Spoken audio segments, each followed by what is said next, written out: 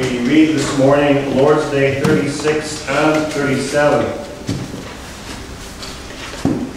Question 99. What is required in the third commandment? That we, not only by cursing or perjury, but also by rash swearing, must not profane or abuse the name of God, nor by silence or connivance be partakers of these horrible sins in others.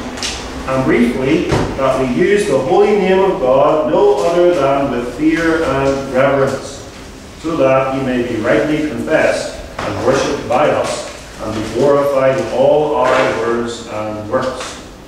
Is then the profaning of God's name by swearing and cursing so heinous a sin, that his wrath is kindled against those who do not endeavour as much as in them lies to prevent and forbid such cursing and swearing? It undoubtedly is, for there is no sin greater or more provoking to God than the profaning of his name. And therefore he has commanded this sin to be punished with death. May we then swear religiously by the name of God? Yes. Either when the magistrates demand it of the subjects, or when necessity requires us thereby to confirm fidelity and truth to the glory of God and the safety of our neighbour. For such an oath is founded on God's word, and therefore was justly used by the saints, both in the Old and New Testament. May we also swear by saints or any other creatures? No, for a lawful oath is calling upon God, as the only one who knows the heart, that he will bear witness to the truth, and punish me if I swear falsely, which honour is due to no creature.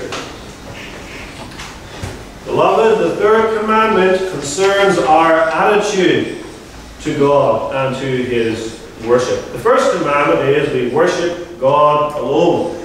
The second commandment is we worship God only as he has commanded us. And the third commandment is we worship God with the proper reverence and awe.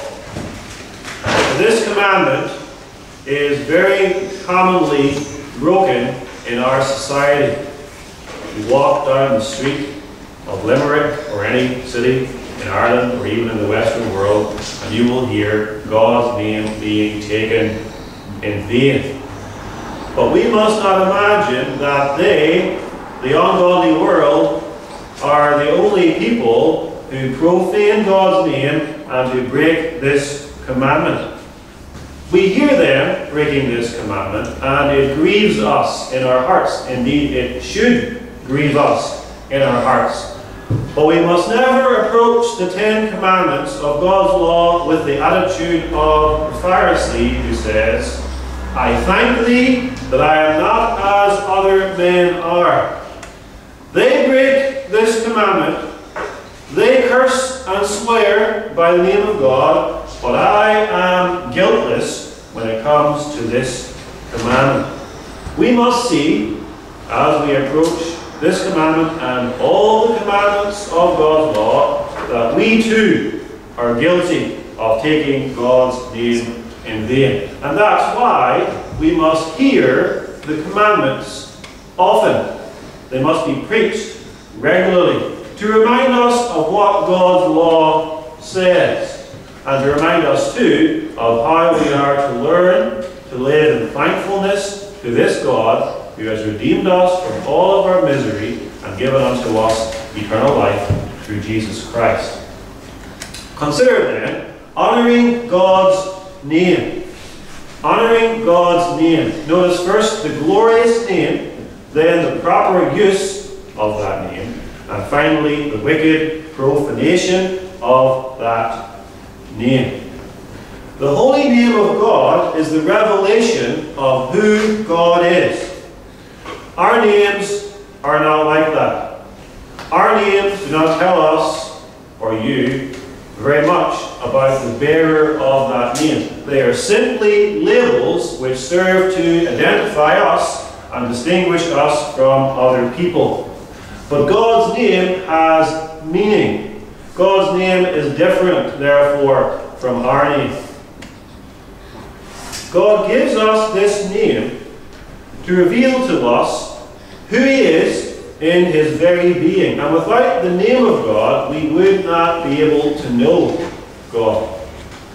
Just imagine for a moment trying to form a prayer in which you cannot use any of the names of God. You can't say God, you can't say Father, you can't say Lord, you can't say Jehovah, you can't say Almighty, you can't say Holy One. What is your prayer going to be? And how could you have any fellowship with a God if you do not know His name? He would then be this unknowable, far away, distant, glorious being that we could never know. But God gives us His name. He reveals to us His name. And that is a wonderful thing if you think about it for a moment. It shows us that God is a God of covenant fellowship. He says to us, I want you to know my name. Here's my name. I want you to know me. And in knowing me, you will have everlasting life. And in fact, that's the way the Ten Commandments begin. I am the Lord thy God. He reveals, therefore, at the very beginning, this is my name, the Lord, and I am your God. Now behind that name is God Himself. The name of God stands for His reputation, His fame, His glory, and that name has substance behind it. It means something that cannot be said about our name. For example, the name God. That speaks of God's strength and power and might. It means the mighty one. The Creator who brought all things into being at the beginning according to His almighty power. That's God. The name Lord speaks of God's authority, of God's ownership of all things, of God's sovereign rule over all things. The name Holy One, often He calls Himself that in the book of Isaiah, the Holy One of Israel. That speaks of God's spotless purity, His moral excellence, His abhorrence and separation from all sin, and His absolute self-consecration. He is devoted absolutely and entirely to Himself and seeks always His own glory. That's the name Holy One. The name Jehovah speaks of God's eternal unchangeableness and therefore His independence and absolute dependability. You can rely upon this God who is called Jehovah and His faithfulness to His promises. And that name Father, especially revealed in the New Testament, but not exclusively, because Malachi talks about Him being a Father, reveals to us God's love, God's mercy, God's tender-hearted compassion toward His children. But there's more to the name of God than the letters and syllables that make up the word or the words God, Lord, Jehovah, and so on. God's name in Scripture is anything by which He makes Himself known. Now some in the history of the world have taken this to extremes and have imagined that simply by showing proper reverence to the name, the word, the letters and vowels that make up the word Jehovah, if you do that, then you have kept this commandment. That was the Jews' understanding, especially as they became more and more apostate. They feared breaking this commandment. They saw, for example, a situation in the wilderness where a man cursed by the name of Jehovah and he was commanded to be put to death. And so to avoid ever using the name Jehovah wrongly, they stopped using the name. They took the consonants for the Hebrew word Jehovah. They took the vowels for the Hebrew word Lord, Adonai, and they put them together, and they made that the name of God. And so they said, we don't use the holy name of God. It's so awesome, it's so holy, we will not dare take it upon our lips. And in that way they said, we avoid blaspheming the name of God. The modern cultists, the Jehovah's Witnesses, they say that Jehovah is the only true name of God. And all churches that don't use the name Jehovah are false, and that they are the only true people of God because their Bible consistently, so they say, translates the name of God as Jehovah. Whereas other Bibles say Lord, and they say that is a terrible sin against the name of God. But of course, when Jehovah refers to Jesus Christ, suddenly they change their translation to Lord. You must therefore say the JWs use the name, the word Jehovah in your Bibles and in your worship services and in your prayers, otherwise you're taking God's name in vain. But that's not the issue. Not the word. Not the letters Jehovah. That is not some kind of a holy word. It's the content of that word, of that name, that is important. Someone might use the word Jehovah often upon his or her lips. He might be a member of the Watchtower Society, the JWs, but he does not confess the name Jehovah simply by saying the word Jehovah. The name Jehovah has substance behind it. Jehovah is the triune God of the Bible. And the Jehovah worshipped by the JWs is not the Jehovah of Scripture. And that's true for other names of God too. Jesus said, for example, why call you me Lord, Lord, and do not that which I say? In other words, if I am Lord, you must obey me. And not to obey someone you call Lord is to take the name Lord in vain. And that's what he says, God says in Malachi. If then I be a father, where is my honor?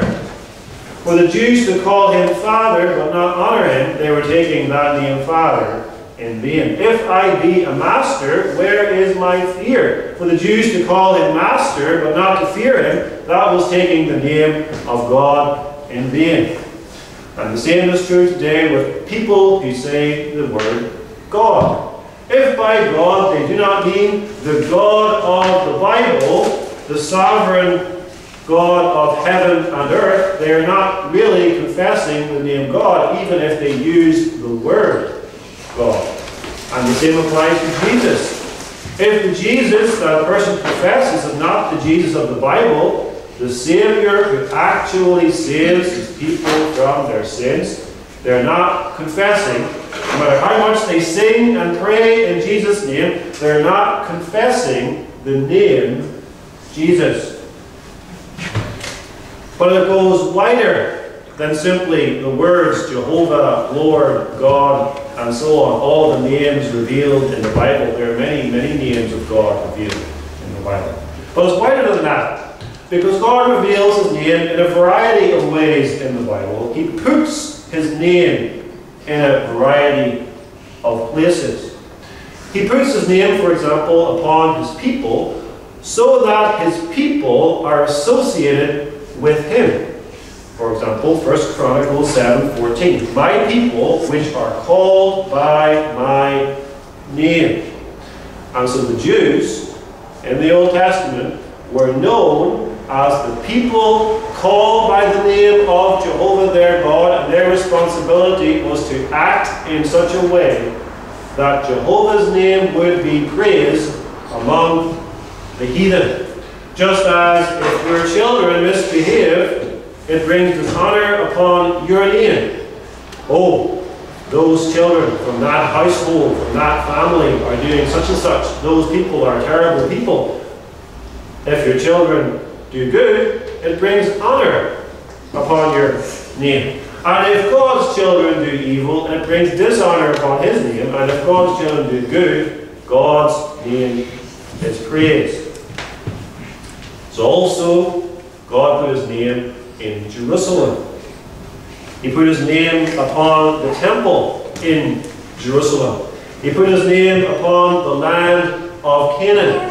And therefore, to profane any part of God's worship, to speak evil of God's city, Jerusalem, or of God's temple in Jerusalem, was to speak evil of the name of God, because God's name and these places and these things were tied together. They were intimately connected. In Psalm 138, verse 2, we read, "Thou hast magnified thy word above all thy name." This, therefore, the Bible is the name of God. And to speak against the Bible is to profane the name of God. When we speak of the name of God, we mean his authority. We mean that which represents him and makes him known in the world. So a prophet comes in the name of God. You must listen to that prophet. You must believe what that prophet says. If you do listen to that prophet, you are listening to God, because he comes with all of the authority of God. If you despise that prophet, you despise God, because he comes with the authority of God and with the word of God. If you despise the word of God in the scriptures, you despise God himself who gave that word.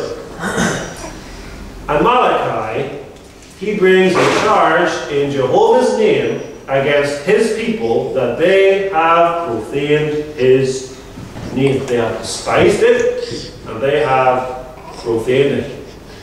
Remember, Malachi is the last of the Old Testament prophets after Israel came back from their captivity in Babylon. They had been there for 70 years. And God, by a miracle, stirred up the heart of Cyrus, king of Persia, enabling them to go back. They then built the temple again, built the walls of Jerusalem with the help of Nehemiah. And the very last prophet sent to them before the 400 years of darkness would separate the Old Testament from the New Testament, and the coming of John the Baptist, who was the very next prophet. The very last prophet comes with very stark words of criticism and condemnation against the people of God. All was not well in Judah after the exile. They had fallen back into some of their old sins. And one of the sins in which they had fallen was formalism. They went through the motions of worship, but their heart was never really in it. And so the priests especially are accused of despising his name. And they are taken aback and they say, but wherein? Wherein have we despised thy name? We have not gone up and down the streets of Jerusalem cursing and swearing by the name of Jehovah. How have we therefore despised the name of God? And God says, ye offer polluted bread upon mine altar. That's how they have despised his name. They have polluted his worship. They have offered substandard beasts, the blind, verse 8, and the lame and the sick. They've offered those kind of animals as sacrifices to Jehovah instead of the pure and spotless lambs that they were commanded to offer.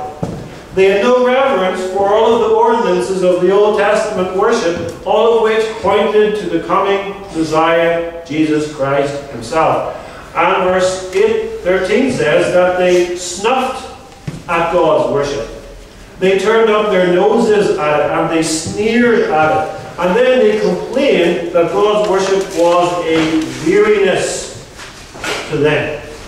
Oh, what a weariness it is. Oh, what a terrible weariness it is for us to have to serve Jehovah God, to do all of these things that God has commanded us to do. And God said, all of that is a despising of his name. Because the worship of the Old Testament church was the way in which God made himself known. It was the revelation of God, of his holiness, of his righteousness, of his mercy, of all of his wonderful attributes were shown in the worship of the Old Testament church. They despised it, they cut corners, they brought polluted things to the temple, and they thought they could just, by going through the motions, please God. And God said, no, I reject your vile worship. God, however, loves his name. And he will see to it that his name will be honored. In verse 11 he says, my name shall be great among the Gentiles. And adds, my name shall be great among the heathen. And verse 14, my name is dreadful among the heathen. And here we have a promise that God will bring into his church the heathen, the Gentiles who have not known his name. And he will gather them from every nation, and his name will therefore be known from the rising of the sun even unto the going down of the same. In all parts of the world, the name of God will be praised and it will be honored. The Jews are despising it. He's going to reject the Jews. He's going to bring in the Gentiles. And in that way, he will get for himself glory and honor upon his name, even when the Jews refuse to glorify and honor his name as they have been called to do. We must, according to the third commandment, we must honor the name of God, and therefore we must honor God himself. And that's set forth positively in our Heidelberg Catechism. Briefly, that we use the holy name of God no otherwise than with fear and reverence. We honor and we glorify the name of God. To honor or glorify something means to accord it weight or importance. That's the idea of the Hebrew word glory. It's something heavy, it's something weighty, it's something substantial, it's something important. That's the name of God. And that's why the third commandment says, thou shalt not take the name of the Lord thy God in vain. Because in vain is the opposite of glory, of heavy, and of weighty, and of important. Vanity is the opposite of glory, of weighty. Vanity means meaningless, light, with no substance, worthless, useless, of no consequence. That's vanity.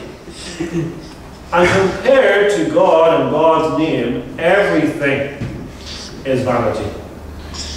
The entirety of mankind, the entire universe, compared to God and his glory, is vanity. Worthless, useless, of no importance, meaningless. Here's what he says about himself in Isaiah 40 verse 17. All nations, think of that, the proud nations of this world, America, British Isles, Europe, the EU, Africa, all nations of the world before him are as nothing. Nothing. And they are counted to him less than nothing. Less than nothing. And vanity. That's God's estimation of the entire universe in comparison to himself. Nothing. Less than nothing. Vanity. That puts us, beloved, in our place. God is glorious. His name is glorious. It has weight. It has value. It has importance. His word, the Bible, is glorious and weighty. And compared to this book, which is the book of God, all of the literature that man has produced in the history of the world is vanity, worthless, nothing. God's worship is glorious. Compared to all of the activities of all of the men and women and children in the history of the world, all of their great deeds and exploits, the worship of God's name is the most important thing, and all of those other things are worthless, vanity, and nothing. And God's church is glorious. We sang of that in Psalm 48. God's church is glorious because God has put His name there. And compared to the church, all of the society of men, their conferences, their meetings, all the rest, vanity, meaninglessness, nothing. That's how we must view, therefore, God and things associated with God, those things which reveal God to us, according to this commandment. We must not lift up God's name unto vanity. That's literally what it says. We must accord it, God's name, honor and glory. We must never, therefore, take the name of God for some useless, pointless, or meaningless occasion. God's name must be reserved only for the glorious things, holy and worthy activities. Never make God's name something common or light or unimportant. God's name must be viewed as the most excellent name of all. And compared to God's name, our name must perish in the dust. And some of the names of everyone else you find to be important. God's name, it must be accorded honor and glory. That's the meaning of this third commandment.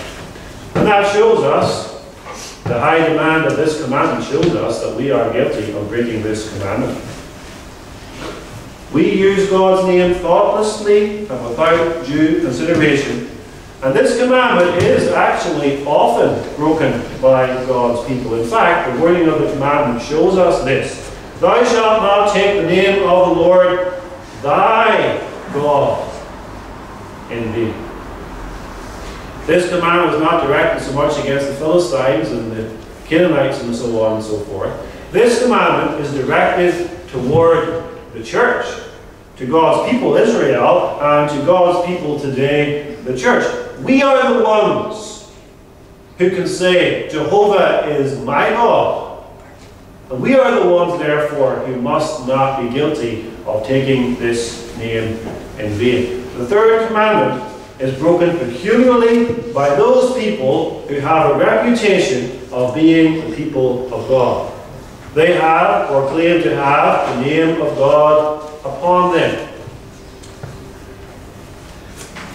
And Israel was guilty of breaking this commandment time and time again in her history because she brought this honor upon the name of God. And God complained, because of you, my name is blasphemed among the heathen. And today is the same. Because of the scandalous behavior of those who call themselves Christians, God's name is blasphemed among the heathen. That, by the way, explains why the Muslims are so opposed to the West, and why they call it the Great Satan. The Muslims, they see the Western world and they say, that's Christianity. Because that is a country, a nation, a group of nations which historically has claimed to be a Christian nation. And they see the vileness of the way in which people live in the West, and they say, Christianity is a wicked and godless religion, and we are holy followers of Allah.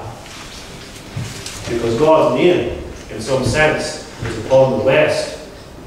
Historically, it has been, and the Muslims are able to distinguish between the false church and apostate Christianity and the true church, and so lump them all together under one category and say, if that's Christianity, we want nothing whatsoever to do with that.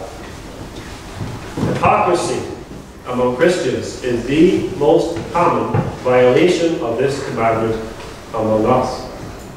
The false church, which calls herself church, which takes upon herself the name Christian, which might have a billboard outside of her building saying, "We are the Church of God," or "We are the Church of Christ," they take God's name in vain. They dare to call themselves after God and after Christ, and all the while they openly deny the Word of God and live scandalous lives.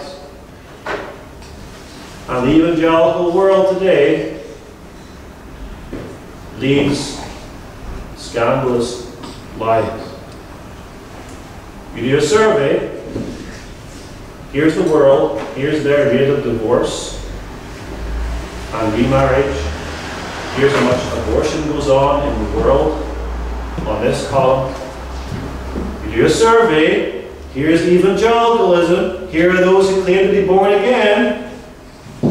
Almost the exact number of divorces, in fact, in some surveys, more divorces than in the world, and a similar number of abortions as well. And you think to yourself, God's name is being blasphemed and taken in vain by all of those people who call themselves Christians, who lead scandalous and wicked lives, and the church does not discipline those people and allows them to continue to drag the holy name of God through the mud. We are guilty too. When we pretend to be pious Christians, but do not live as we ought to live, are guilty of hypocrisy if we take the name of God in vain. When we pray to God, or at least make a show of praying to God, but our heart is not really in it, and our mind is all over the place, we are taking God's name in vain. When we come to the worship services, but don't really listen to what's going on, but pretend to be interested in God's worship, we are taking God's name in vain. We don't heed the sermons. We hear them, but don't obey them. We are taking God's name in vain. When we snuff at God's worship and say, "Oh, how wearisome it is for me to have to worship God on the Lord's Day," and have to drive ourselves to church, we are taking God's name in vain. We must examine ourselves, therefore, and ask ourselves, are we honouring God's name in the way in which we live? Or are we bringing shame upon the name of God by the way in which we conduct our lives before the ungodly world? The name of God, though, must be used. Some people, we saw that, for example, with the Jews, have stopped using the name of God because they are afraid of being guilty of taking that name in vain. We don't want to take it in vain, therefore we will not take it or use it at all, has been their attitude. But the third commandment commands us to use God's name. And really, it is impossible to be neutral with respect to the name of God. You can't simply ignore God and ignore God's name and say you did not take God's name in vain. Our society is guilty of this third commandment every time they open their mouths, and in not mentioning right now their active blaspheming and cursing by the name of God. God's third commandment is broken when men ignore, neglect, and slight God's name. For example, the world extols the power of nature, but ignores the Creator who brought that nature into being and who sustains that nature by His almighty providence. They are not giving the name of God its honor that it is due. That's done all the time by the media and by the schools. History is taught in schools. God never gets a mention, even though history is His story, as some have said. History is the unfolding of God's eternal purpose. And yet God, who is behind history, never even gets a mention. He's banished from the science classes. He's not mentioned in the literature classes. That's a violation of this third commandment. It's not therefore the opposite of taking God's name in vain is to be silent about God and to never mention Him in case you don't use His name properly, but the opposite is actively to glorify Him. Either we honor God or we profane and blaspheme Him. To profane means to make something common. At the one extreme we have the blasphemer whose mouth is filled with bitterness and cursing against God. At the other extreme we have the man who sings from the heart, "How excellent is thy name, O God, in all the earth." And in the middle we have the man who ignores God altogether and does not live as if God existed. And when we live without due consideration of God, without actively seeking to glorify God in all things, we are taking God's name in vain, and we are not doing that which is commanded us in this commandment. The Heidelberg Catechism gives us 3 ways in which we can positively keep this commandment. We confess God as the one true and living God. We worship God rightly as He has commanded us and pray to Him in the name of Jesus Christ. And we glorify God in all of our works and in all of our words. We must live, therefore, beloved, in this consciousness. Everything I do, whether a good work or an evil work, must actually serve the glory of God. Everything I do. Because the world is looking upon me at every moment and saying, "Oh, he's a Christian. Look what he did. Look how he lives." If that's what a Christian is, I don't want to be a Christian. We must seek to glorify God in all of our words and in all of our works. We must fear not so much ruining our own reputation and bringing dishonor upon our own name. That's what the world does. That's why the world doesn't break forth in terrible sins all the time, because they think, well, if I did that, if I committed adultery against my wife, then I would be scandal in the community, for example. That curbs the world for a while, but we must say, no, I do not want to bring dishonor upon the name of God, the God who loved me, the God who redeemed me, and the God who preserves me in all of my life. Are we so zealous that we aim everything we do and everything we say at the glory of God's name? That's our keeping of this commandment. The Lord's Day 37 especially addresses a topic which concerns a certain kind of use of God's name. The use of God's name in the swearing of oaths or the making of vows. Now notice, the third commandment, according to the teaching of Lord's Day 37, does not forbid all swearing, all taking of oaths, and all making of vows. But it condemns rash swearing, that is, frivolous and unnecessary swearing. It condemns perjury, which is to lie under oath, to say something and swear to it while it is actually a lie. And Lord's Day 37 defends the proper use of oaths by pointing out that these are, according to the Word of God, and were justly used by the saints, believers, in the Old Testament and in the New. When you read the Old Testament especially, look for the formula of an oath. As the Lord liveth, such and such and such. That's an oath. The Lord do to me and more also if.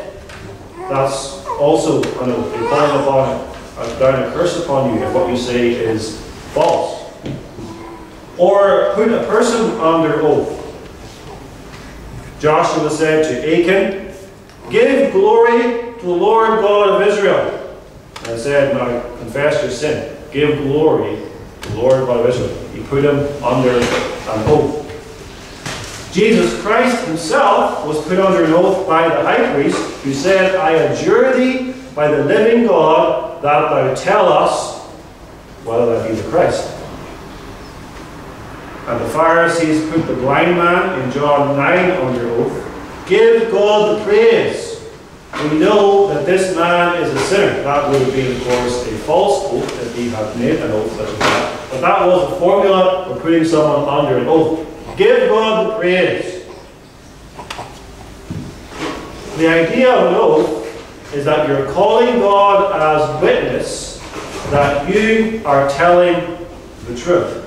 And you're calling God to punish you if what you say is a lie, and if you do not carry out what you promise to do. God swore an oath.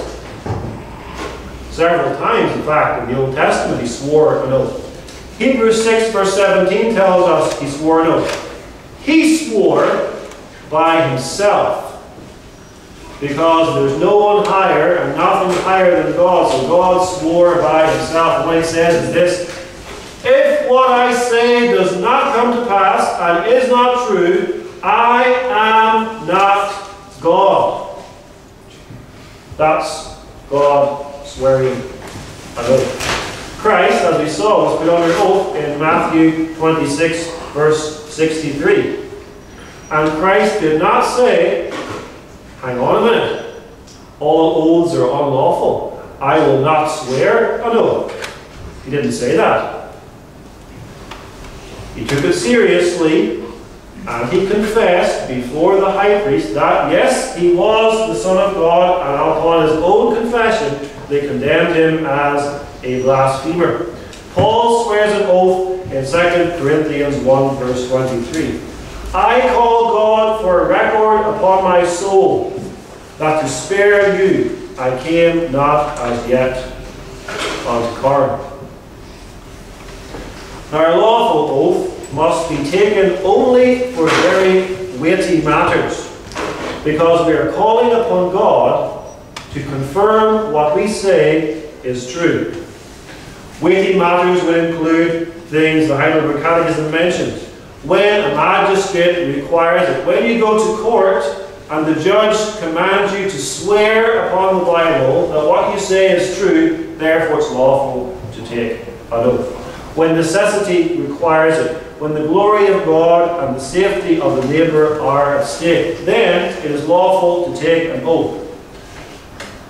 But there should be no glib swearing of oaths.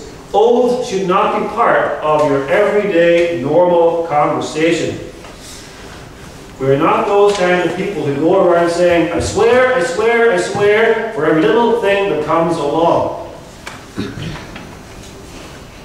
But we must not either refuse to swear an oath when it is necessary for some weighty reason. In a world of liars, swearing of oaths is sometimes necessary. But we always swear by the name of God. And that makes the swearing of an oath deadly serious. Now, the Heidelberg Catechism was written in a period of theological controversy where the Reformed were opposed by the Lutherans, the Roman Catholics, and the Anabaptists. And that's why they have a whole Lord's Day devoted to this idea and question of oaths. Because the Anabaptists said, all oaths are forbidden. We will not take any oaths. And they appealed to Matthew 5. Today we have not so many Anabaptists around who would say that. The Quakers, for example, would object to oaths. But let's look briefly at Matthew 5 to see what Christ says there about this question of oaths. verse 33 to verse 37. Again ye have heard that it hath been said by them of old time, Thou shalt not forswear thyself. That word forswear means break an oath. Thou shalt not break an oath, but shalt perform unto the Lord thine oaths. But I say unto you, swear not at all, neither by heaven, for it is God's throne, nor by the earth, for it is his footstool, neither by Jerusalem, for it is the city of the great King. Neither shalt thou swear by thy head, because thou canst not make one hair white or black. But let your communication be yea, yea, nay, nay, for whatsoever is more than these cometh of evil. Let your conversation be yea, yea, yes, yes, nay, nay, no, no. Your yes should mean yes, and your no should mean no. That's what Jesus says. Whatsoever is more than these cometh of evil. Which means any addition to your yes, yes, and your no, no comes because of evil. Because we live in a fallen world of liars. And sometimes we need to have an extra guarantee upon the word of a person that what they say is true. Their yes or their no is not sufficient.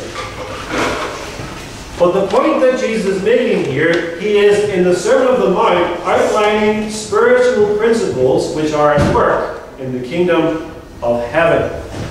Christians, this is his point, Christians should be so honest and trustworthy that oaths should not be necessary for a Christian. His yes should mean yes. You should be able to rely upon his yes. If he says he's going to do something, you should be able to rely. He will do it, and he will do it in a timely manner, and he will do it exactly as he has promised to do, as much as in him lies.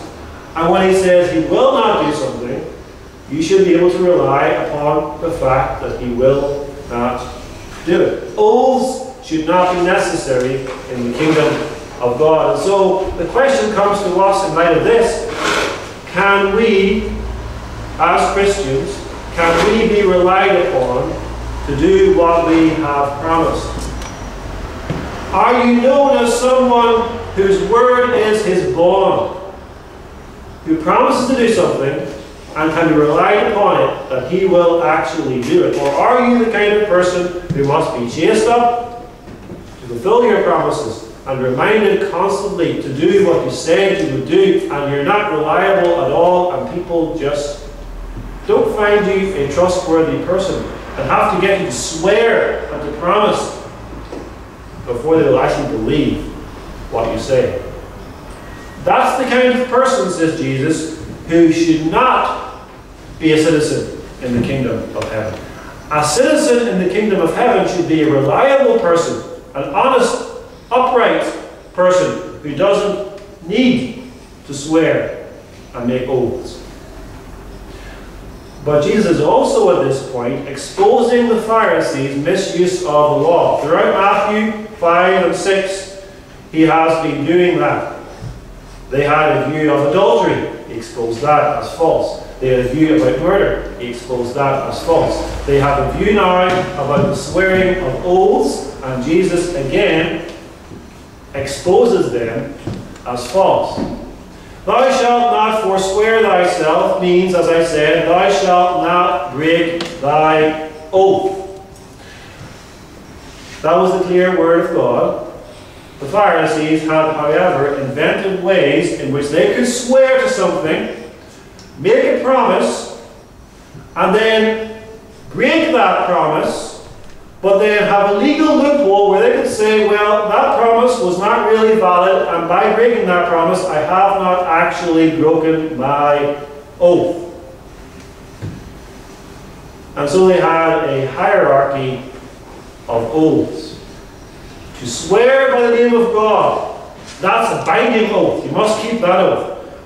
But to swear by the temple, that's not a binding oath. You can wriggle yourself out of that oath.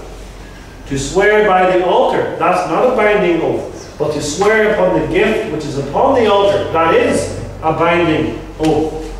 And in that way, the Pharisees could trick and deceive people and lie and cheat and say they were still keeping their oaths, and appeared to men to be pious and godly and reliable and honest men, but in reality they were liars.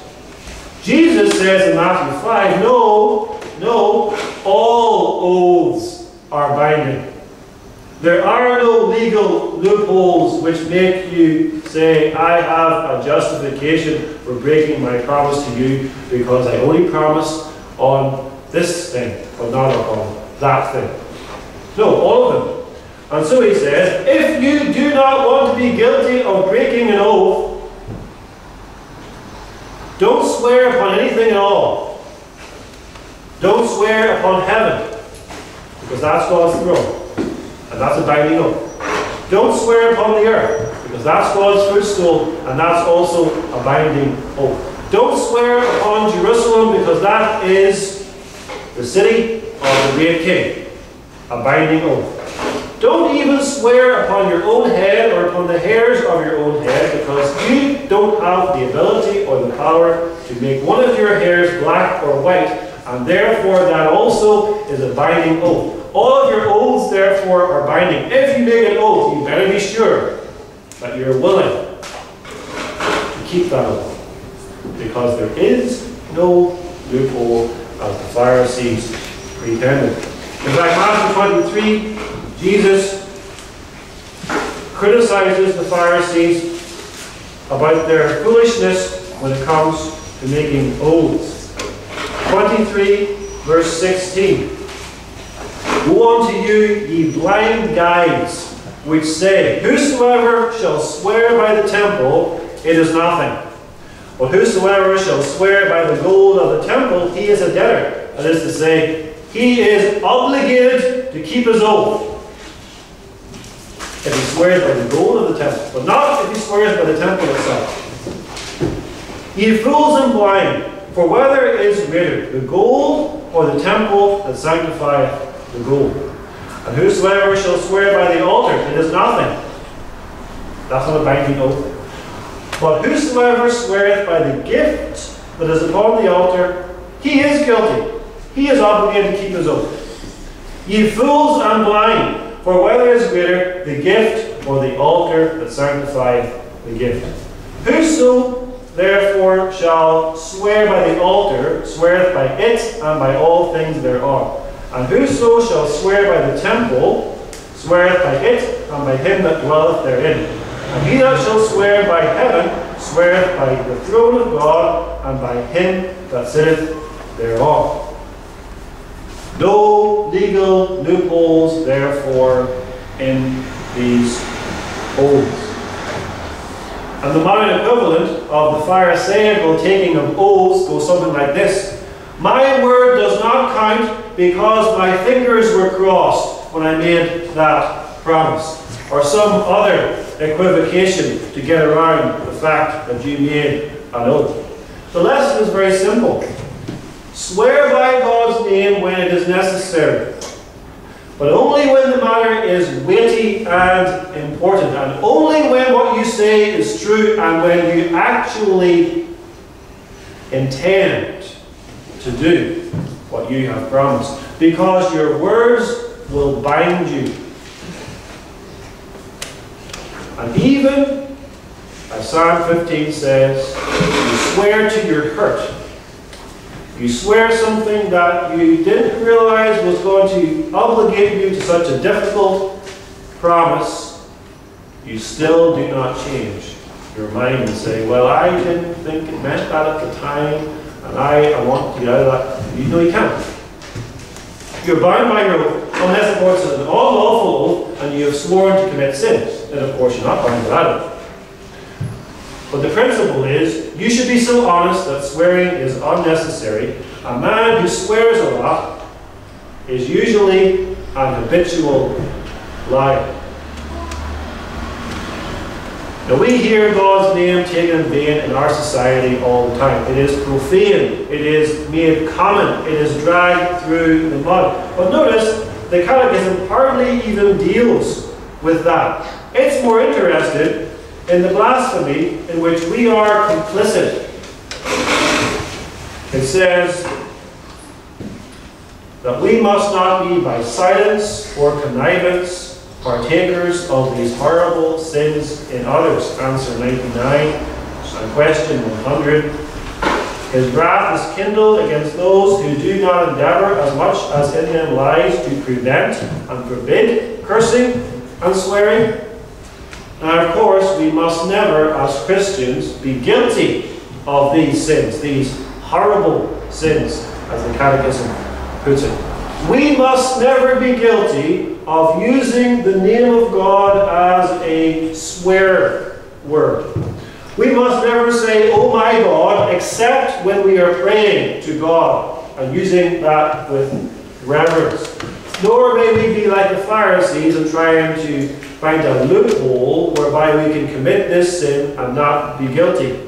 We don't say, "Good heavens," because then we're still taking God's name in vain. We don't say, "Oh hell" or "Oh damn," because a Christian does not speak flippantly about hell, or "Oh gosh," or "golly," or "my goodness," or that very well-known abbreviation on the internet today, OMG.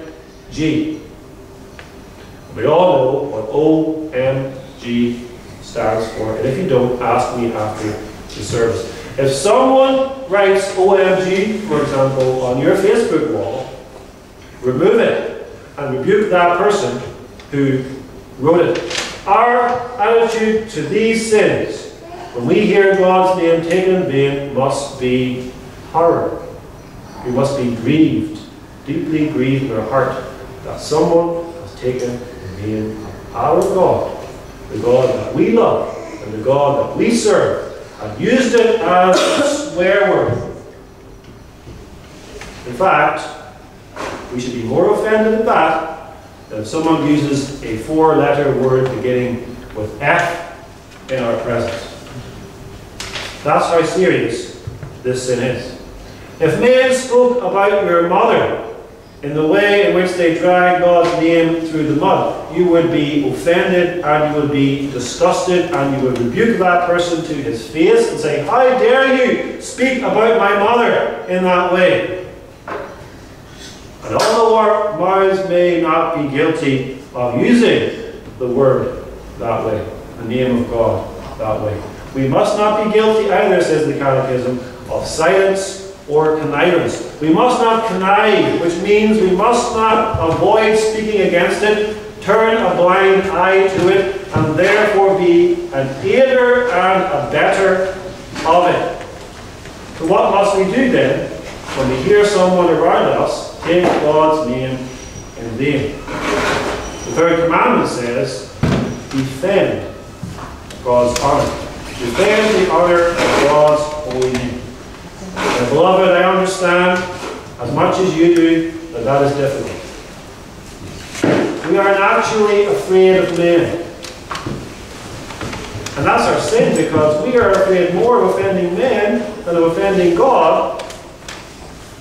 If you respond in this way, someone takes the name of God in vain, you could say, "His name be praised." And in that way, you have shown yourself to be on the side of God. His name be praised. Or you could ask the question I just asked, would you like it if someone named your mother in that way? And that kind of thing will make an ungodly person sick. And there's a threat, a terrible threat, that God issues against those who take his name in vain. The Lord will not hold him guiltless, which taketh his name in vain. In other words, the Lord will hold him guilty, and will punish him according to his guilt. And that punishment will be severe. In the Old Testament, the penalty was death. And after death, eternal punishment in hell, because God loves his name. God does everything to glorify himself and to bring fame upon his name. He destroyed Pharaoh in Egypt, for example, that his name might be praised throughout the earth. Nothing is more important to God than his name. But there's forgiveness for this sin too. As there's forgiveness for all of the sins of God's people when they come and repent of their sin and believe in Jesus Christ. Christ upheld the glory of God's name. Christ is the name of God. He is the full revelation. He is the Word of God. He brings to us the knowledge of God. And he came into a world that dishonored God's name. And he honored God's name. That was his meat and drink, to bring glory upon the name of God. And when that meant for him, as it did, that he must die upon the cross to vindicate the glory of God's name, to vindicate God's justice and righteousness, to show forth God's mercy and his love. He was prepared for the sake of the name of God, even to die upon the cross. And now Christ has been given the name which is above every name, that at the name of Jesus every knee should bow. And we his people, we the children of God, are privileged to live in gratitude to God and to bring glory in all that we say and do in his name. Amen. Let's pray. Father in heaven, we thank thee for thy great name, which thou hast revealed to us. We thank thee that we know thee, and we pray we might be given the courage not to fear men and what they think of us, and not to fear that our name might be dishonored, but the courage to defend thy name and to glorify thy name, even when it brings dishonor to us and evil consequences upon us. May we be willing to suffer even for the name of our God, for Christ's sake. Amen.